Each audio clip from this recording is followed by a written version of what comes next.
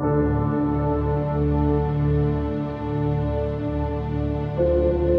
and I have been talking about shooting in Venice for 14 years now. One of the reasons I'm drawn to it is it hadn't been shot in quite the way I imagined shooting it. It's a very difficult location to shoot.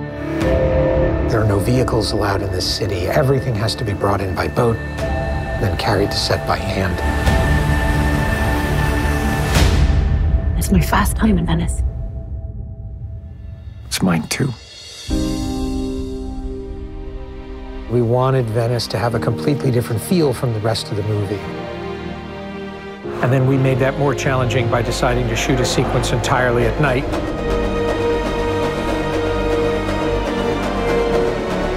There's no better place than to shoot a sequence at the Doge's Palace. It's a signature landmark of Venice. We brought in digital projectors that actually made the Doge's Palace something of a character.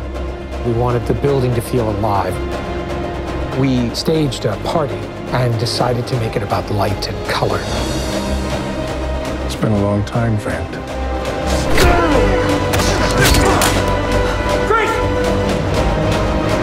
A chase scene is a signature of every Mission Impossible. We wanted to do something different this time.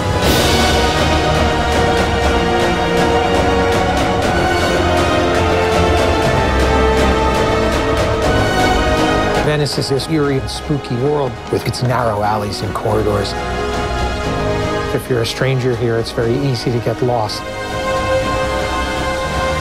This becomes very much a labyrinth in which the team is lured.